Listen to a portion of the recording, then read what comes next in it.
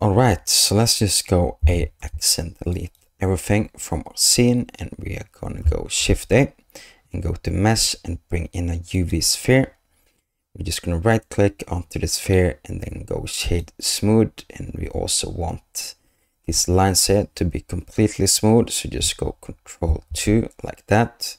And now we can just hide away our UV sphere and just bring in a camera real quick and just set up a scene for creating this ridiculously cool looking material, and also animate it and do all of that wild stuff. So now we have our basic scene set up here. So the real key here is to use the exact same light information that I'm using, and meaning that you need to use the exact same HDRI that I'm using to get the exact same look. So if you want to have the exact same look, just go to polyhaven.com and download this HDRI for free, and you can set the resolution here to 16K, and you can change this to HDR, and then you can just click download. So now if we bring up a timeline and change it into the shader editor, and we change this from object to world, we can just bring in an environment texture node to bring in our HDRI. So I'm just going to locate my folder here and bring in this HDRI and connect the color into the color of the background. And if I now change my mode into render mode, this will take a little second to load.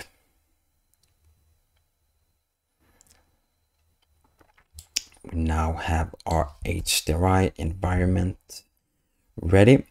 And a nice little trick here when you're playing around with HDRIs is always to bring in our RGB curve node and just drop it here in between the environment node and the background node, because then we can use the contrast and just bring it in a little bit like that, and that will give us a much more cleaner and crisper look. So now if you go back into the object here, select our UV sphere and click on new, we can start to get going on this material.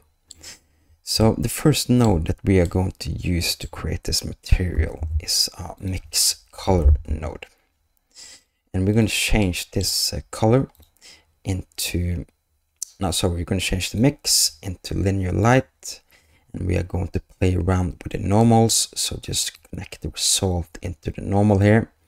And now if we bring the metallic up and the roughness all the way down, we can see that we have some problems with the geometry. And to fix this little glip, we can just go Shift A and bring in a geometry node and connect the normal here into the A like that. So that is great. So now we need two more nodes. So let's bring in a noise texture node and another noise texture node, and we're going to change this first noise texture node into 1D, and this second one we're going to set to 4D like that. And if we connect the factor into the W view and the factor of this noise texture into the B of the linear light, we're going to start to get some cool looking ripples. And from here you can just play around the scale. So just find what you prefer. So I'm just going to go with something like that, I think. And we also want to have a little bit more detail.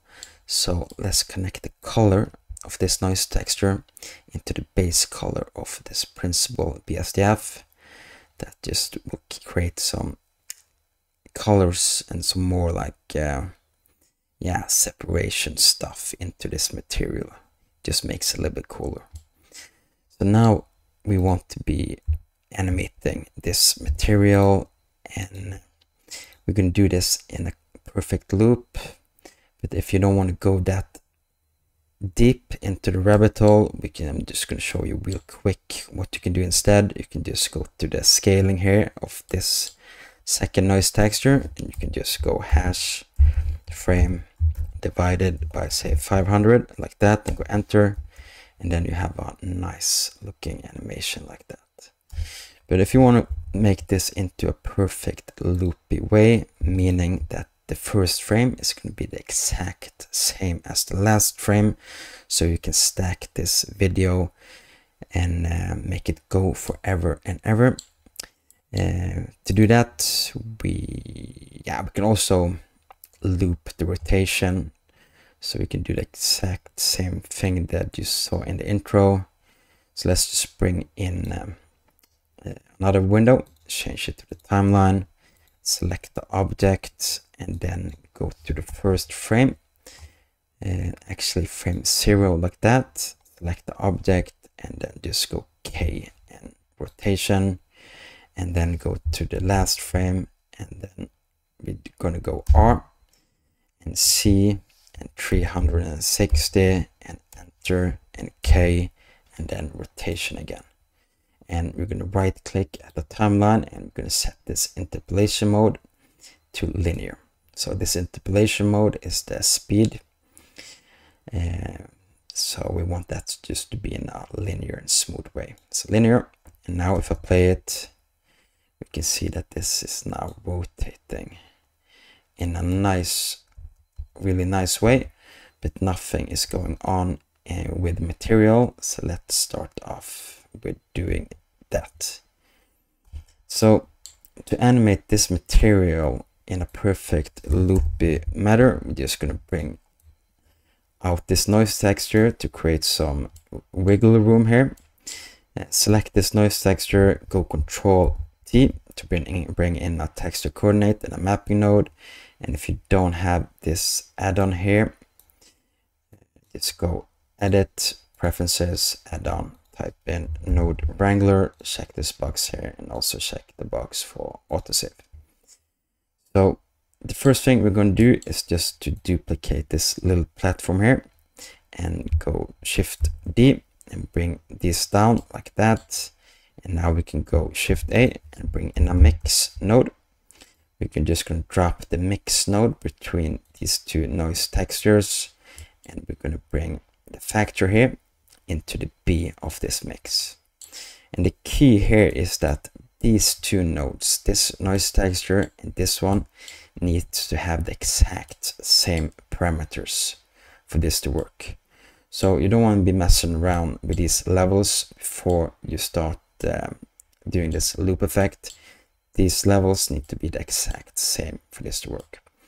So let's start off with setting the timeline not to frame 1 but to frame 0 like that. We're going to bring the factor of this mix all the way down, and then just go I. And then we want to go to the last frame in the timeline and bring this all the way up to 1, and then just go I again. So now we can go to this noise texture here.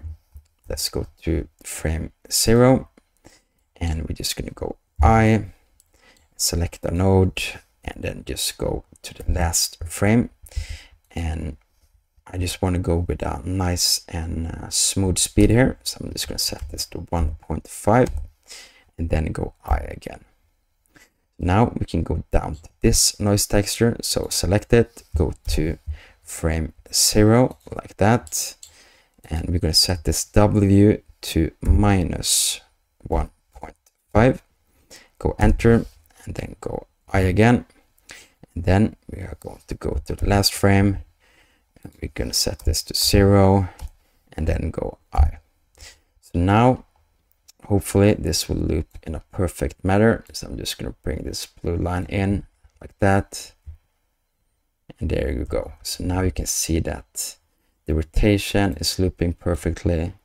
The material is looping perfectly. And everything is loopity perfect. So that is the way you can create this material and loop it and all of that stuff. If you learn something, I would really appreciate if you can subscribe. And yeah, have a great day wherever you are, and peace out.